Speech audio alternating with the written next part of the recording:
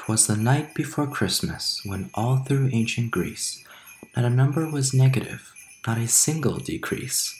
Pythagoras was reading by the chimney with care, in hopes that Hippasus would soon disappear.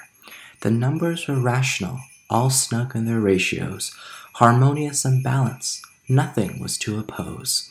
When all of a sudden a rebel came by, Hippasus was stoked with an idea in his mind. When out on the lawn there arose such a clatter, the square root of 2 became a serious matter.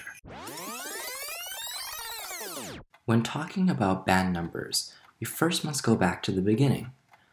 While the concept of numbers were created by humans around 5000 BC, it took another 4,500 years before humans would develop them into bigger concepts and lay the foundation of modern mathematics. The man who many consider to be responsible for this is Pythagoras, a Greek philosopher. You may have heard about his name before in things such as the Pythagorean theorem. Pythagoras was a remarkable man. Not only did he make significant contributions to mathematics through his discoveries, but he also founded his own cult.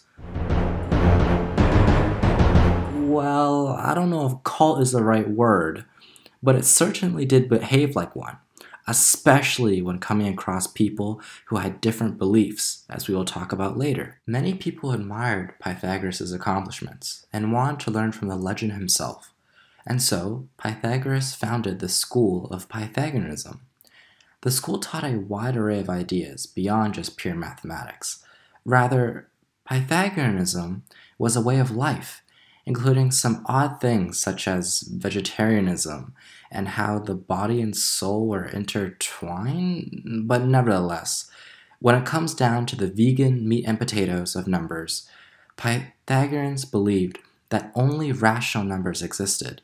They loved rational numbers because they made sense and thought that anything in the entire universe could be expressed as a number or a ratio. This idea of a perfect world made up of a balanced quantity of numbers gave Pythagoreans a sense of peace and harmony. Then, everything changed when the Fire Nation attacked. Well, perhaps not the Fire Nation, but he was killed by water. His name was Hippasus, another Greek philosopher and disciple of Pythagoras, who just like his teacher was fascinated with numbers. One day, Hippasus came across a number that could not be written as a ratio, and so he discovered irrational numbers, particularly the square root of 2. However, when he presented his theory to his peers, they responded with anger and utmost arrogance. The Pythagoreans saw irrational numbers as a great danger because it went against the teachings of Pythagoras. They believed that irrational numbers would cause imbalance and destruction to the world.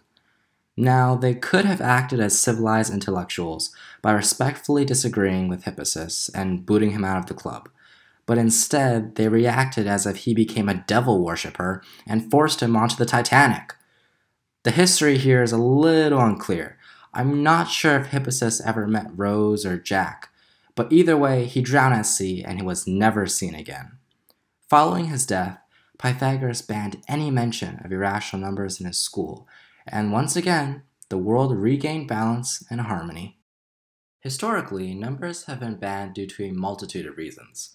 However, in this case, the banning of irrational numbers discovered by Hippasus was clearly due to arrogance, and it points to a deeper issue within humans. As humans, when we are presented with an idea that goes against our own, we naturally become defensive and retaliate. Hippasus was only one of the many people in history who died due to their quote-unquote outlandish ideas, such as Galileo. Yet, it was only after their death that people realized that the ideas that they presented were true.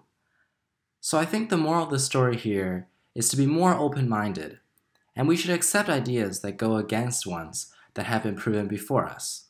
After all, progression is an inevitable part of being human. I am sure there will be more Hippasuses in the future. When they present unique ideas, we should take them seriously if we want to better understand science and everything around us. Thank you for watching, and goodbye.